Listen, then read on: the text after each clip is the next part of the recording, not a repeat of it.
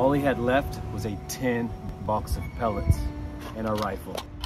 And the gnomes were getting closer and closer, and they were heavily armed. Wow, and then what happened? The gnomes surrounded him. Wow. His chances of survival were getting slimmer. So you know what he did? No, but please tell me. He...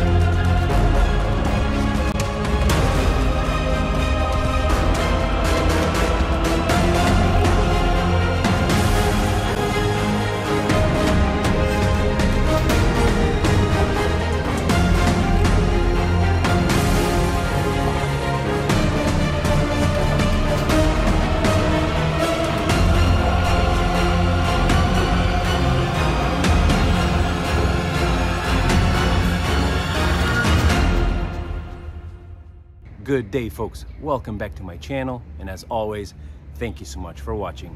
As many of you know, when I'm not shooting less lethal videos, I shoot powerful big bore PCP air rifles. Well, today I'm bringing you the child of these two worlds, if they ever, you know.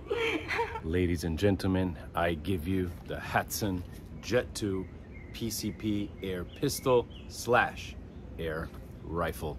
So this piece of beauty right here, with some great features that we'll soon see, came out just about 7 months ago.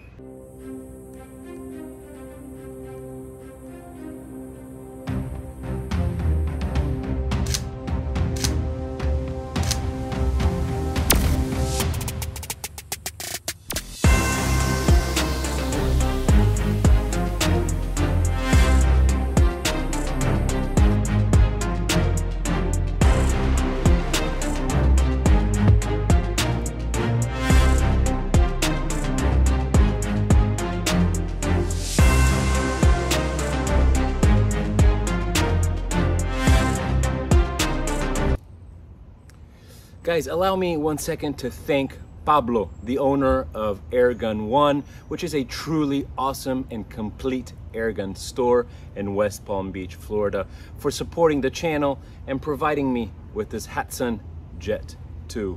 This one here is now my own, so we'll be seeing a lot more of it in the future. Which reminds me to remind you to subscribe to the channel. That way you won't miss any of my videos, and to hit that like button.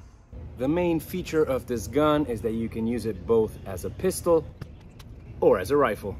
It comes with this fully adjustable buttstock that you simply click onto the gun and then adjust as you wish.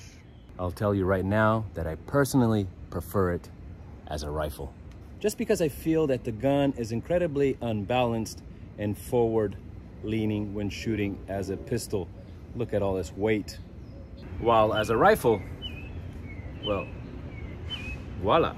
Another very cool feature, especially for those like me who are not crazy about scopes, are these fiber optic flip up sights. And yes, there are 3 of them. So this gun comes in 3 caliber versions, the 177, 22, and 25 caliber. This one is the 25 cal one, and it holds a 6-round magazine. Of course, that is until your good old friend Half Circle H Ranch enlightens you, as he usually does, with his always resourceful comments, and lets you know that this gun also fits a 10-round magazine with no problem at all. So I went out and got me a 10-round magazine, and look how it just fits perfectly. And look at that. Despite it being so big, it still allows you to see through the fixed sights. And by the way, this is a .177 caliber Hornet pellet, while this is a 25 caliber Hornet pellet. This right here is the safety. And as you can see, it comes suppressor ready. You cock before each shot. Unlike the Jet 1, the Jet II has 2 air cylinders, each holding 40 cc's of air and max out at 3,625 psi, and you get around 30 shots on full tanks. So my friends over at CV Life sent me this laser torch. This one here is a higher quality version, which you can feel in the switches and mechanisms. You plug this thing in magnetically to charge it, but it's also a bit more expensive. And I must say that on top of its multi-purpose use, this thing is pretty cool looking too. And you get a 20% discount on Amazon by using the promo code below. And as always, all the links to all the products you see in this video are down in the description below.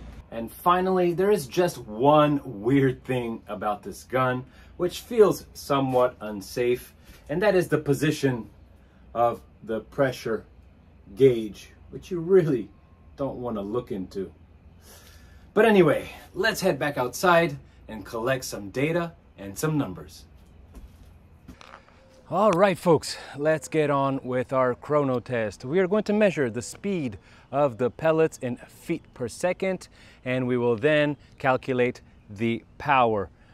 Today we'll be shooting these H&N Field Target Trophy, which weigh 1.30 grams or 20.06 grain.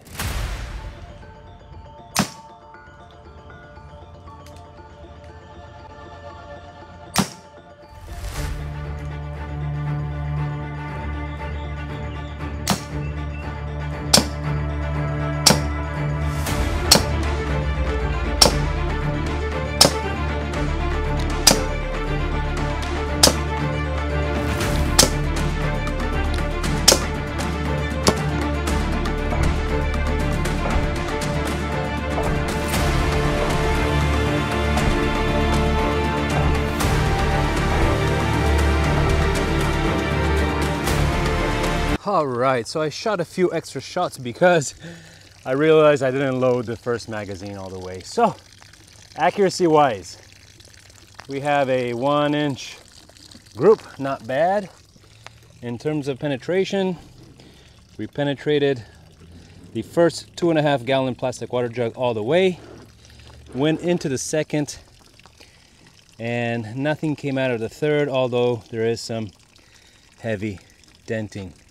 And of course, this is a PCP or pre-charged pneumatic gun. So to fill up the air, there are several options out there. The first one, the main one, is a compressor like this one. This one was sent to me by Vevor. It's a great compressor, mid-price, around $400. You absolutely want a compressor when you own PCP guns. Another way of filling the air, this is more of a portable way, is this small tank.